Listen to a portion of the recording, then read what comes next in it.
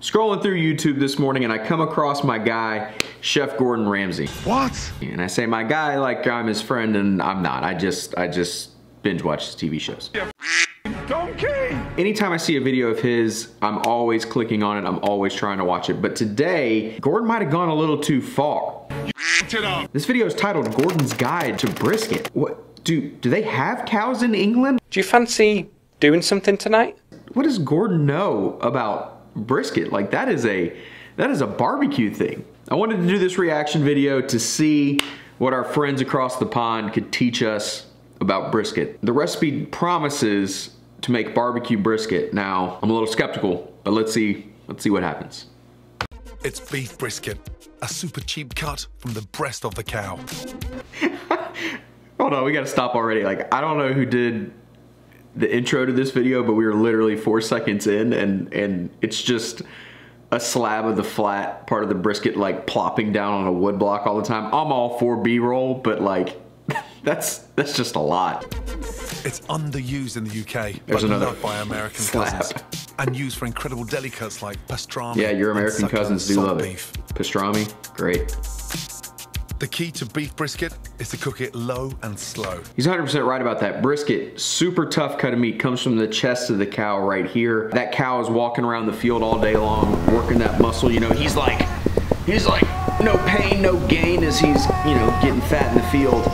That's the muscle that's bearing all that work. So those muscle fibers are super tight in there. They start to slowly release and break down and pull apart.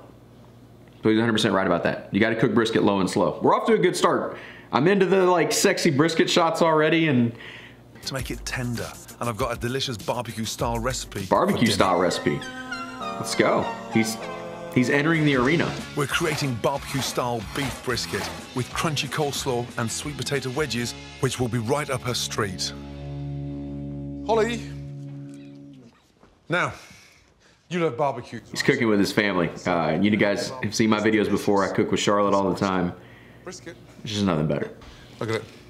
Beautiful. It's a very tough cut of meat, so it needs to be cooked slowly so it gets really nice and tender. Are we barbecuing it outside? We're going to actually put the barbecue flavour on there, but we're going to cook it in the oven.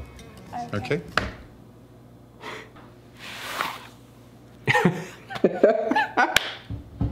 I can just, in my head, hear all my friends in Texas, like, cry out in pain at the same time. This is gonna go downhill quickly. Like, the food might be good, but this is no longer barbecue. You cannot, and I repeat, cannot put the barbecue flavor on the outside.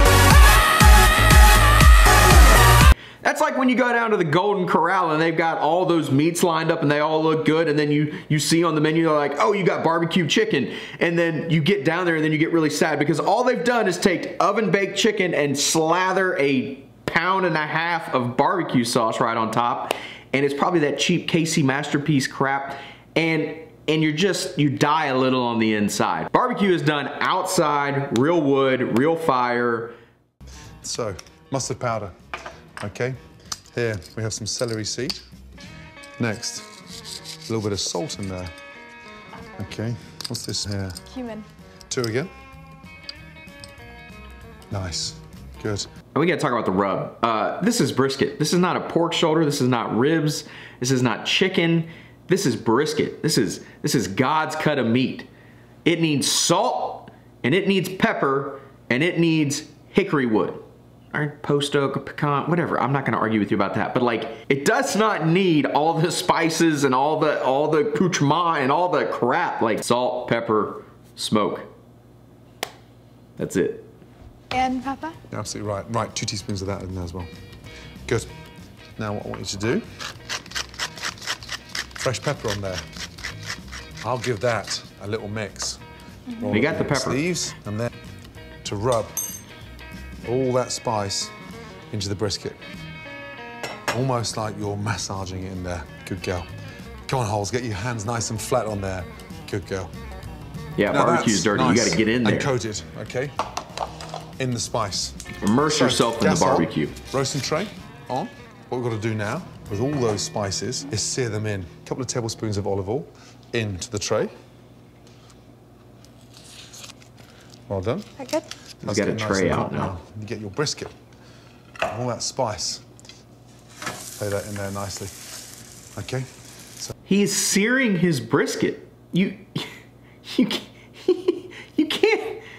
cannot just sear a brisket. Like what?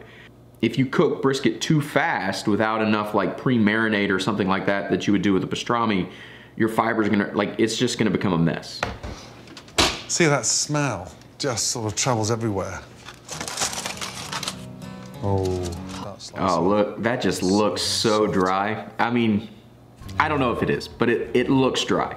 Look at that.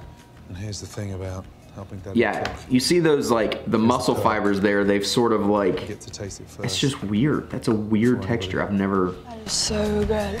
That.